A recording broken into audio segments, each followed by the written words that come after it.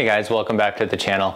Today we're going to go ahead and do a quick review on the Synergee EZ Curl Bar. Now if you guys are new to my channel, I do home gym equipment reviews, so if that's something that interests you, make sure you guys hit that subscribe button.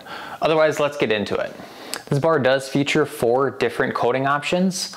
So you can get a chrome sleeve with a chrome shaft.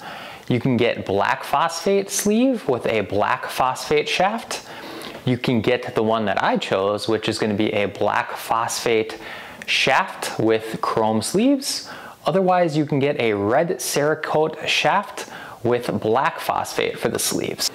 Pricing is going to depend on what color you decide to choose. If you go with the chrome and chrome, that is going to be the cheapest at $79.95.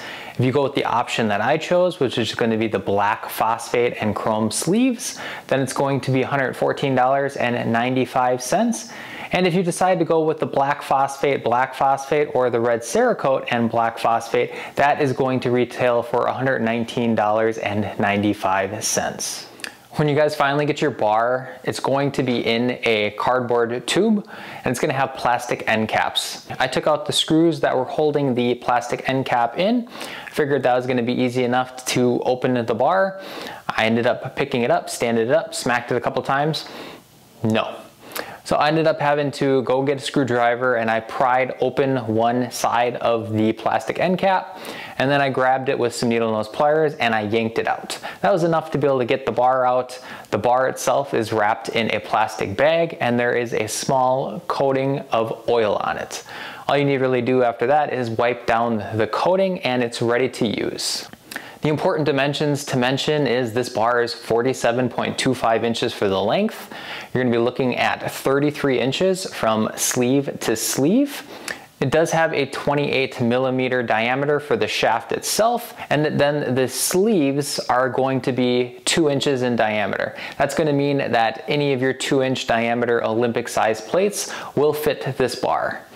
The bar itself is only going to weigh 19 pounds, but it does feature a 450 pound max load capacity. So you shouldn't have to worry about maxing out to this bar when it comes to the weight that it can handle. Now when it comes to curl bars, you're either going to have a bushing or usually a bearing or some kind of hybrid design. Now this one is going to feature a powder coated bushing, which in my opinion is going to give it just enough spin to alleviate some of that wrist discomfort that you would normally feel when doing curls if it was a solid curl bar. Right off the bat, one of the biggest cons that I see is going to be the loadable sleeve length. You're looking at 6.25 inches for the length for that.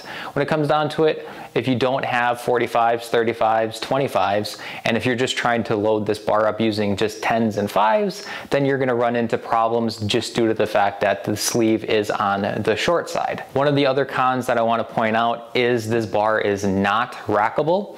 So again, it's 47.25 inches for the length, but it's only 33 inches for sleeve to sleeve dimensions. So it's not going to fit in any of your standard racks. Overall, guys, I feel this bar feels really good in your hands. I mean, in my opinion, it does feature some aggressive knurling, and I say it's aggressive because when I first loaded this up and I went to pick it up to do a curl, I wasn't really paying attention and this bar nicked my shin. And let me tell you, I had some blood. The curves on the bar feel good for your hands. It's going to give you that semi-supinated position when you're doing your curls. And of course, when it comes to curl bars, there is a lot more versatility than people realize. Not only can you do barbell curls and tricep extensions, but you can also do things like rows. You can technically pick this bar up if you don't have shoulder issues and put it on your back, and you will be able to do something like back squats, lunges, and if you guys have shoulder issues, you should be able to do front squats using this bar as well. So guys, hope you all enjoyed that review. If you did, make sure you guys hit that like button. If I missed anything whatsoever, you guys can leave me a comment. And if you guys don't want to miss any future videos, make sure you guys hit that subscribe button. Otherwise, I hope you all have a wonderful day. Take care.